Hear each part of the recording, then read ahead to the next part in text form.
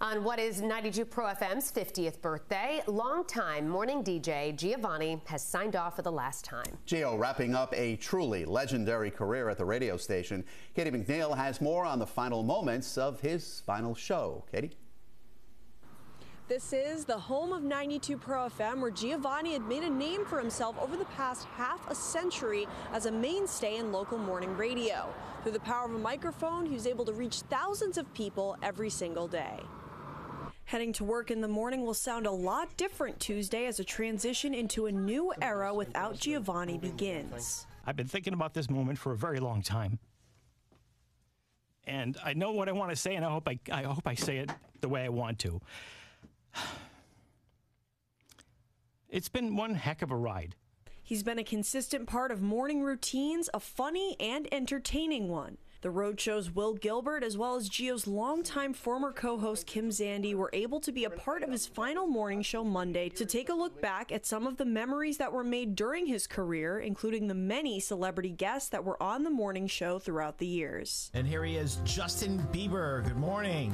Hey guys, how are you? All right, we're going to say good morning to Lisa Rinna. Good morning. Hello. Thank you for joining us today. Oh, my pleasure. Thanks for having me. And here he is, the one and only Richard Lewis. Hey.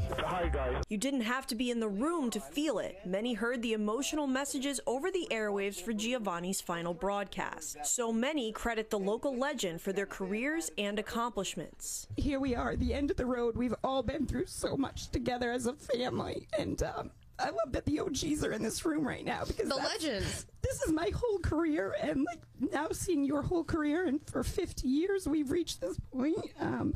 It's incredible. It's remarkable, and you're gonna continue to inspire everybody, and we love you. And with his last morning show coming to an end after hours of hearing messages of support and appreciation, Giovanni opted to end his last show the way he started his career, alone in the studio.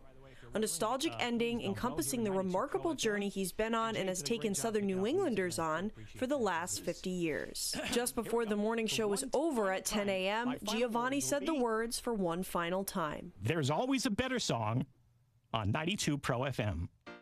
In Giovanni's honor, the 92 Pro FM studio has been renamed the Giovanni Studio after what was calculated to be 50,000 hours, or roughly 6 years of time spent there. In East Providence, I'm Katie McNeil, 12 News.